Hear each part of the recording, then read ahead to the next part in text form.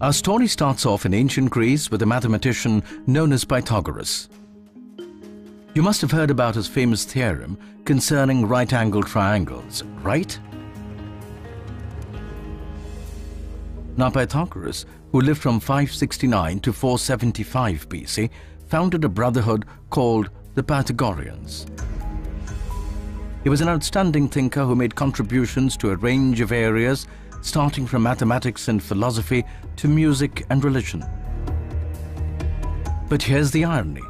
Pythagoras didn't actually discover the theorem named after him.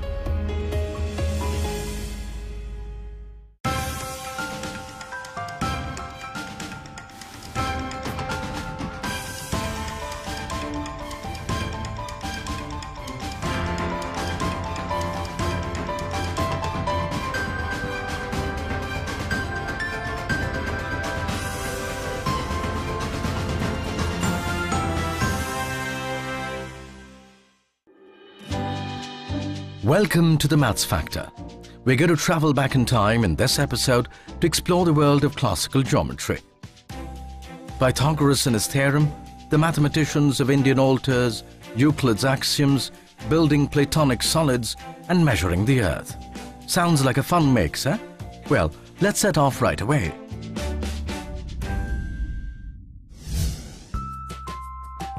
First off, let's meet up with John to explore an out-of-the-box proof of this theorem. John is attempting this with a bunch of colorful wooden blocks. First, he pulls out a sheet of paper and draws a right-angled triangle. Now on these two sides, he will create squares. One is 3 blocks long and the other 4 blocks long.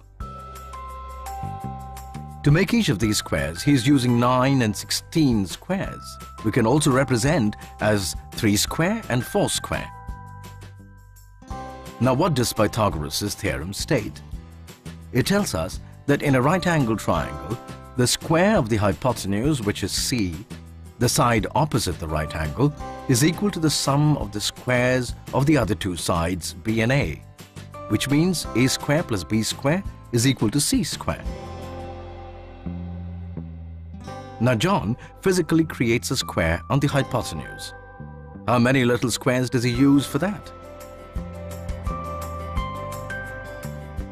25, which is 9 plus 16, the sum of the squares on the other two sides. Cool, right?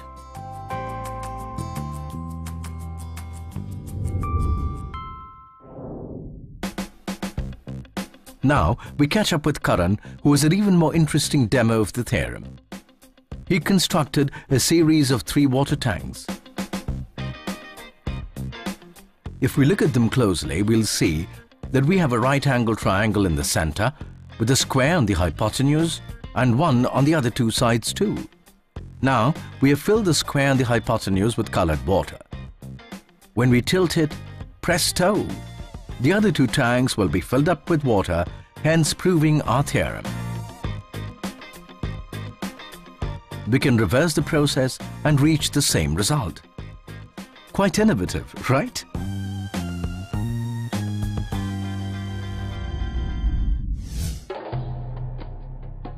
Back to Pythagoras. If he didn't come up with a theorem, who did?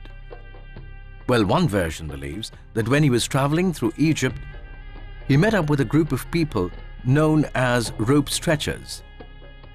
These were the engineers who built the pyramids.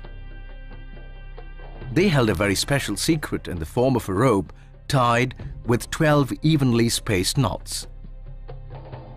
It turns out that if the rope was pegged to the ground in the dimensions of 3, 4, 5, a right triangle would emerge instantly. This gave Pythagoras the cue that led to the theorem.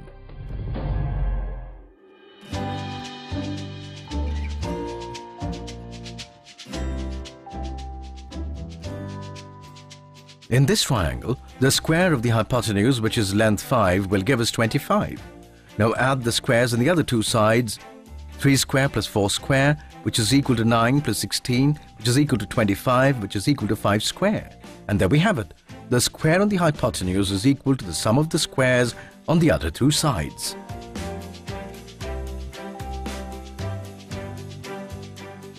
It was this knowledge that enabled the Egyptians to lay the foundations for their astounding buildings accurately.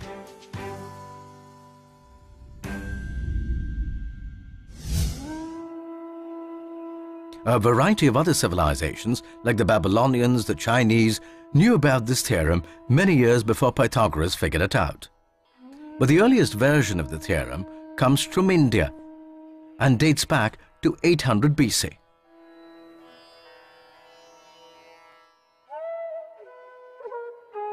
It's found in Vedic texts like the Sulbha Sutras.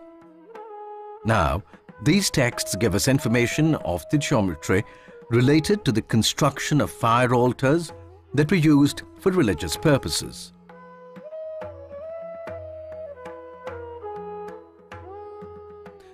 So here's one extract. It says, the rope, which is stretched along the length of the diagonal of a rectangle, produces an area which the vertical and horizontal sides make together. So if we take a rectangle ABCD, BD is the diagonal of the rectangle. Then the area on the diagonal is BD square, which is the same as the area of the square on the diagonal, which we called BDEF. Now, this should be the same as the area on the vertical and horizontal sides, which are AB and AD. In other words, this says area of the BDEF is equal to area of ADYX plus area of ABQP, or BD square is equal to AB square plus AD square, which is what the Pythagoras theorem states.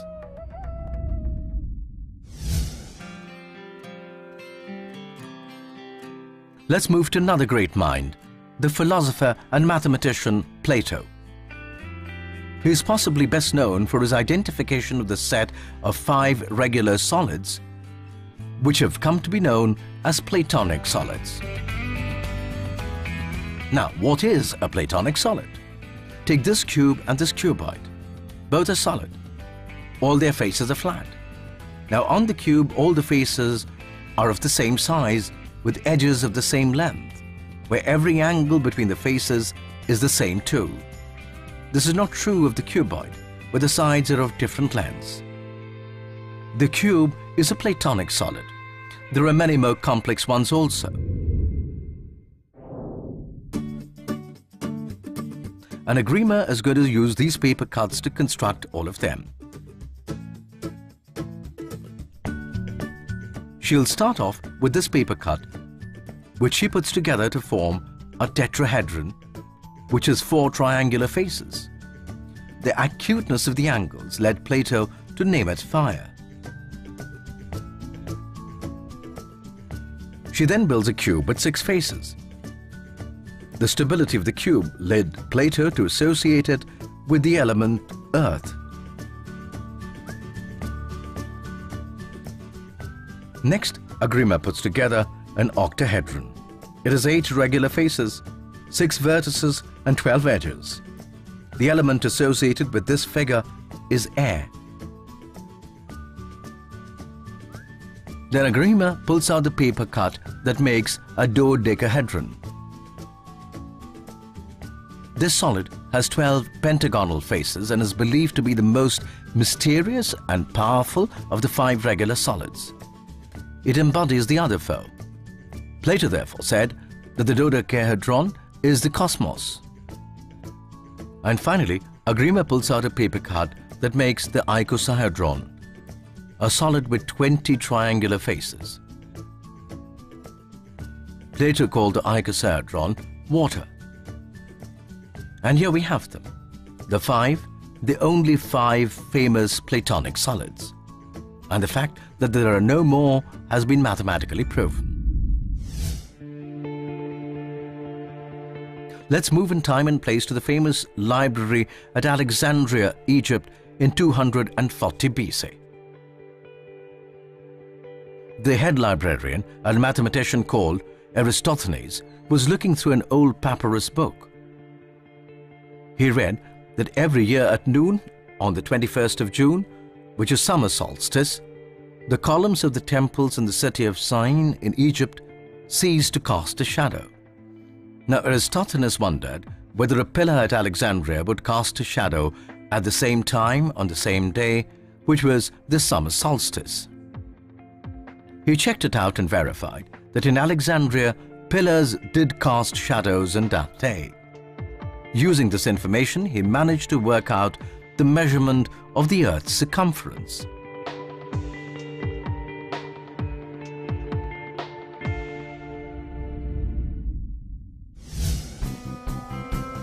Now, we have three young people, Hari, Gautam and Kavya, who are planning to figure out what exactly Aristophanes did. There were two pillars, one in Syene and one in Alexandria. One had a shadow and the other didn't. How? Very simply, because the Earth is curved. The sun's rays come from so far away that they are parallel to the Earth. Now, if there is no shadow at Syene, that means the sun was directly overhead, right? Now, if the Earth was flat, there'd be no shadow at Alexandria also. So this implies that the Earth is curved. So the rays make an angle with the pillars at Alexandria. Let's call the angle theta. Using simple geometry, we can see that this is the same as the angle formed by the two pillars at the center of the Earth. Now, if we can figure out this angle and the distance between Syene and Alexandria, we can work out the circumference of the Earth.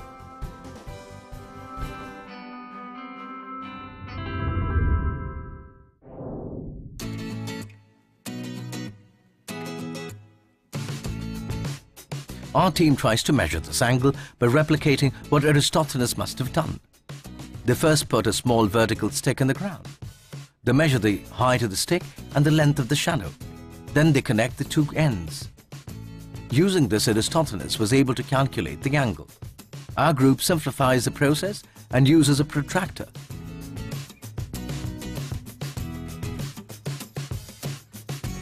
The angle made was of 7.2 degrees. The full angle at the center of the Earth is 360 degrees. So 360 by 7.2 is equal to 50. So this angle is 1/50th of the whole angle. Then this distance is 1/50th of the circumference of the Earth. What is this distance? Aristophanes actually got someone to walk the distance and counted their steps. He worked out the distance to be 800 kilometers. Now the circumference of the Earth is 50 times this, which is 40,000 kilometers. Now if we use modern day data and measure the circumference of the Earth at the poles, we come to the figure of 40,008 kilometers. Pretty accurate, considering the time and the simplicity of his method. This demonstrates beautifully how mathematics is a tool that can help us unlock knowledge and bigger ideas. This led to the idea prevalent at the time that God must have been a geometer.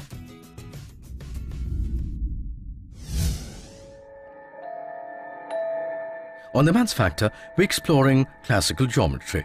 Our journey now brings us to Euclid, who lived from 325 to 265 BC. Euclid was one of the greatest of all geometers and had many publications. His most famous was The Elements, which is composed of 13 books, which went on to become one of the most influential books in the history of mathematics. Now, Euclid built these 13 momentous volumes on a series of just five central axioms. Let's look at it in a bit more detail. First, what's an axiom? Well, an axiom is a self-evident, valid statement. Let's look at the 5 axioms. The first axiom said, any 2 points can be connected by a straight line. That's it. Make 2 points anywhere on a plane, no matter how far apart, and it is physically possible to draw a perfectly straight line connecting the two of them. Now for the second axiom. It says that any straight line segment can be extended indefinitely in a straight line. Sounds simple enough? We take the line that we drew through the point and extended on either side. Now we have come to the end of our paper. Do we need to stop? No. Theoretically, the line can extend infinitely in both directions. In other words, there is no end to the line. The third axiom tells us that a circle can be drawn with any center and any radius. Take any given line segment. A circle can be drawn using the end point of the segment as a center and the length of the segment as the radius. Euclid has used the idea of a line to define a circle. The fourth axiom moves on to tell us that all right angles are equal to each other. A right angle is made by constructing one line perpendicular to another. Any two such right angles are equal to one another. Now these axioms are not particularly revelatory, are they? What Euclid did was to use them to create a whole system of geometry. Let me give you one simple example. We'll start off with a line AB, and we will come up with an equilateral triangle from this line. Now we know that we can draw a circle with A as center and AB as radius. Equally, we can draw a circle with B as center and BA as radius. Now these two circles will intersect at a point. Let us call it C. Now connect A and C and B and C. We know that is possible from the first axiom. Consider the triangle ABC. In the circle with the A as center, AB and AC are radii of the circle and hence equal. AB is equal to AC. In the circle with B as center, we know that the two radii AB and CB of the circle are equal. AB is equal to CB. From this we can conclude that AB is equal to AC is equal to BC, which means the triangle is equilateral. And so an equilateral triangle exists. Like this, Euclid used these basics to prove a proposition. This was then used to lead into a second proposition, then a third, and so on. This process is known as axiomatic approach. All pretty simple till here. Well, it all changes with Euclid's fifth axiom. This starts off with a line. It says through any point not on the line, there exists one and only one line that can be drawn parallel to the given line. And by parallel lines, we mean lines that never intersect. This seems different from other axioms, right? Not so self-evident. Many mathematicians struggle to accept this axiom.